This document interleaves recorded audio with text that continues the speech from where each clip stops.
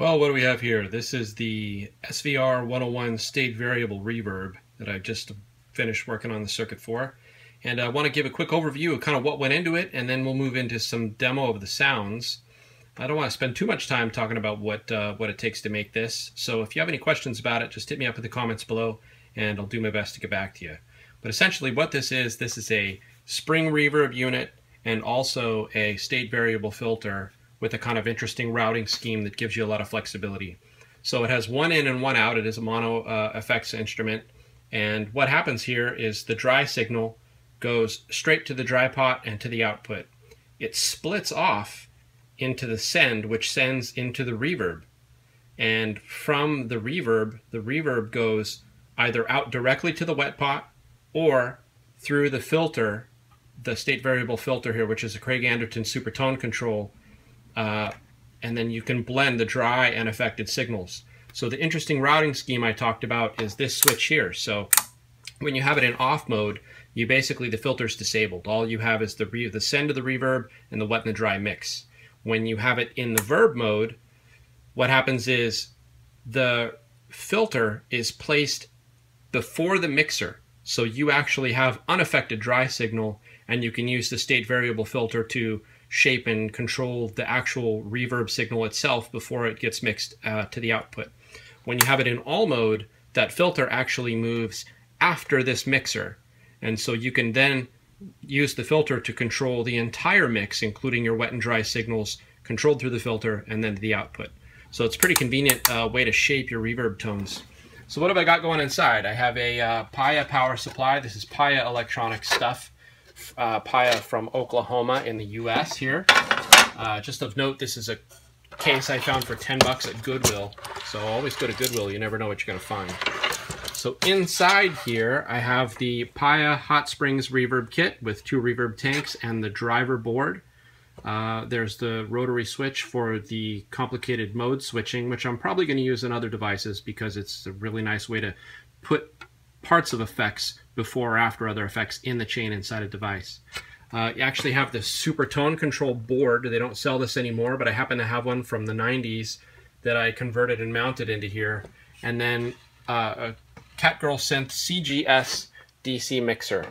And that's it. So it's really kind of a basic setup at the end of the day, but wired in an interesting way. And it's all about the tone. And for me, this beats my Boss reverb. This beats any of my vintage reverbs from the 70s.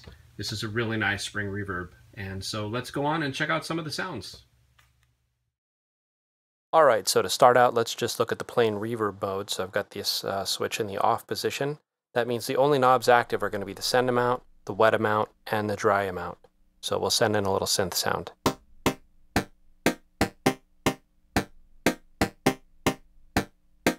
Dry is all the way up, wet is at midnight. I'll turn the send up.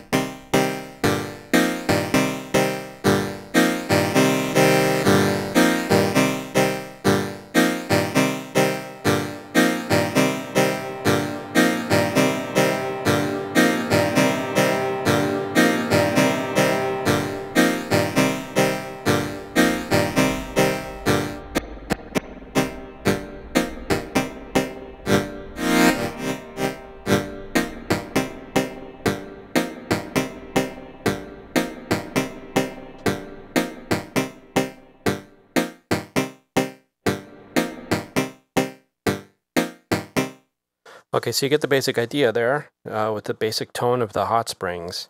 So let's turn this so the filter's active, and what we're going to do is we're going to turn this to the all mode so that the filter will be placed after the mixer section.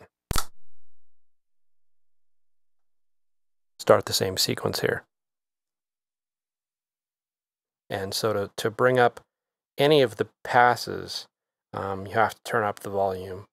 So if I put this, I'll turn the low pass up. Frequency is all the way up. You'll notice the gain is a bit louder here because the super tone control actually has some gain to it.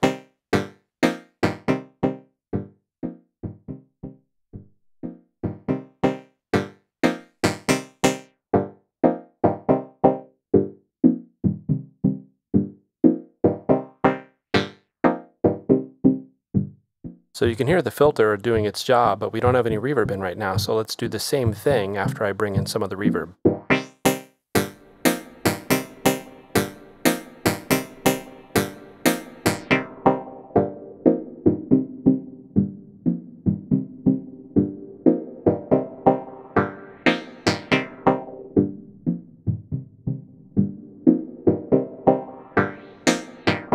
So you can hear the filtering action actually controls the source tone as well as the verb signal. So let's look at some of the other passes here. I'll turn low pass down and band pass up.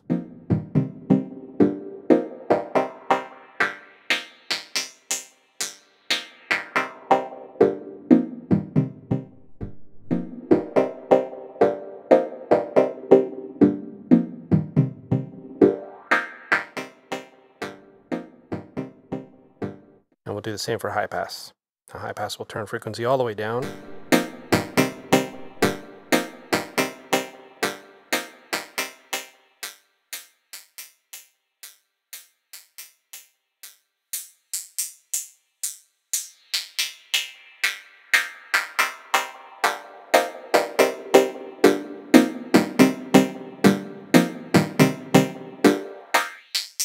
Just to give you an example, in this mode, because of the mixer, you can pull the dry signal completely out.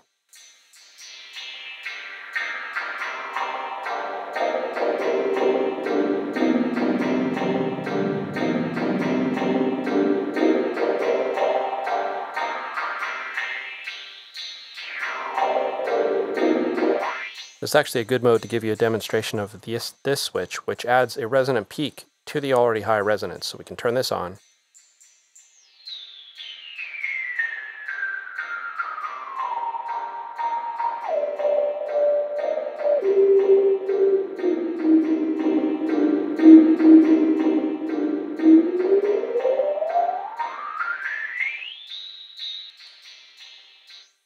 Okay, so you get the basic idea, state variable filter, controlling the overall mix after the reverb. So let's put it in the middle mode, which is the verb mode, where the state variable filter controls only the output of the reverb. So we'll hear dry signal on its own. So state variable filter right now is actually controlling the reverb tone. So if we turn the low pass mode up,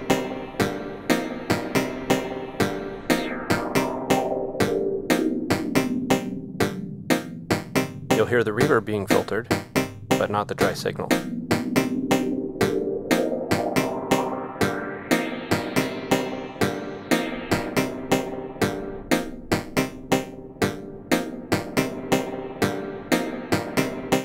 I'll take a look at it with a high pass here.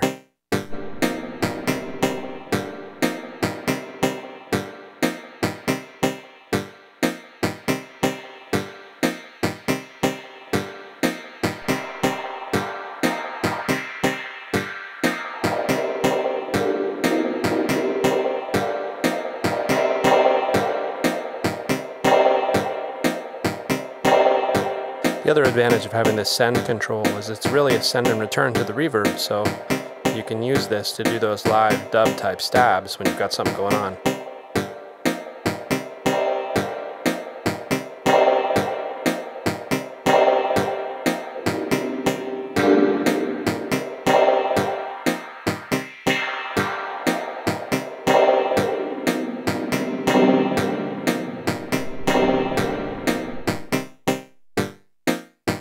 Okay, so let me stop this and put some beats on here.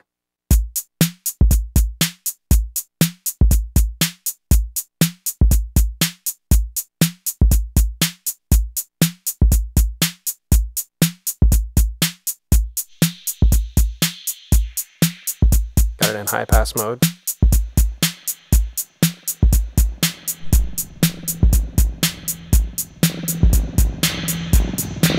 They're gonna clip.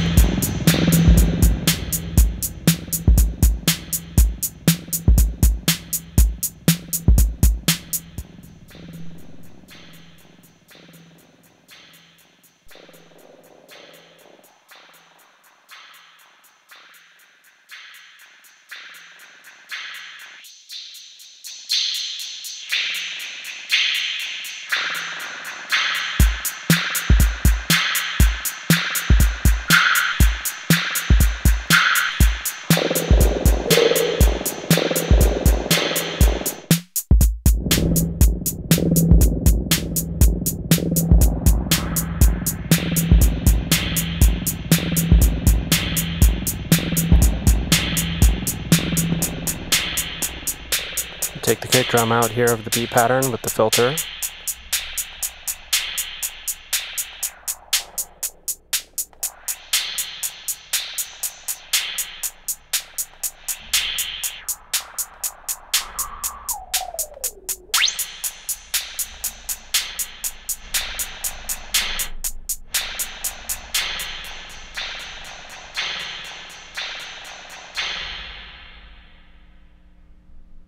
Okay, so let's take a look at processing kind of a whole pattern of sound here.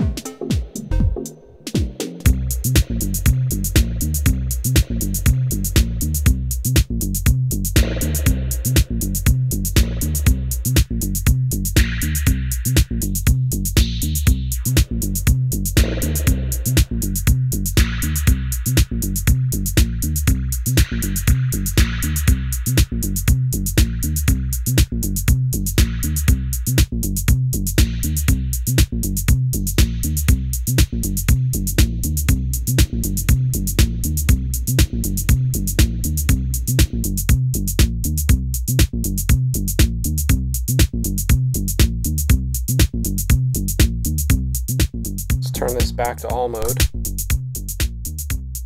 You can hear with all of the bands up, you can get an interesting kind of response here.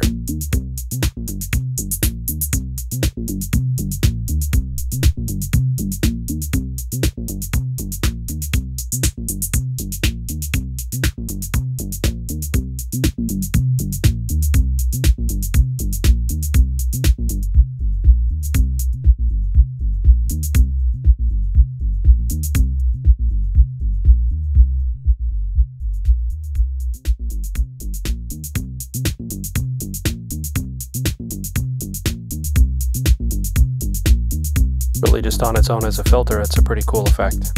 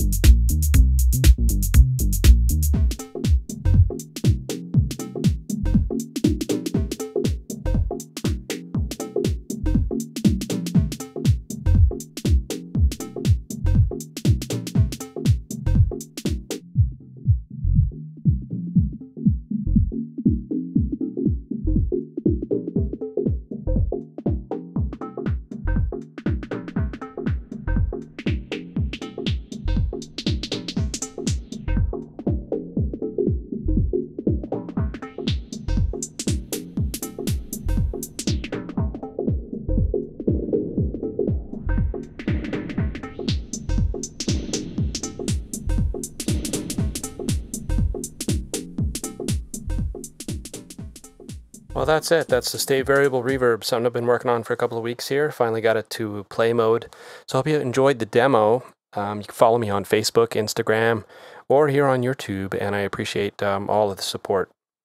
I am horrible at getting back to comments below, but please, if you have any questions at all about how this came together or build one for yourself, let me know and I'll do my best to get back to you. This is DJ Thomas White for natural rhythm music here on YouTube, and see you in the next video.